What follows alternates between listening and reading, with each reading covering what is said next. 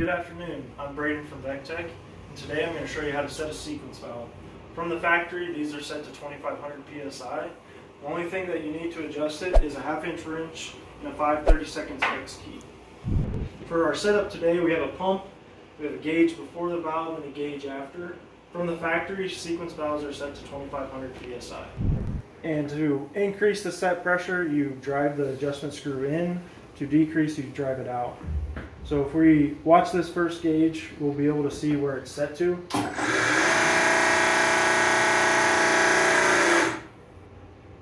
And now to readjust it, there's a couple different methods.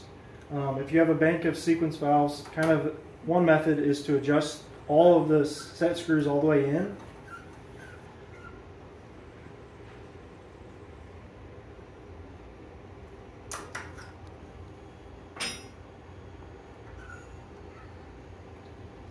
Pressurize it,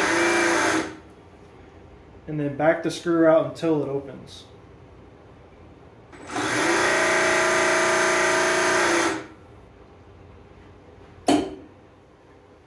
The other method is kind of an iterative process. You back the screw out, pressurize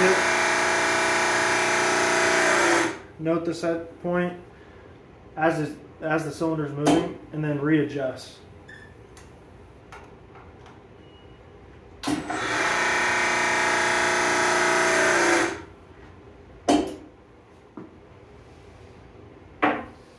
Final step is to lock the jam nut in place.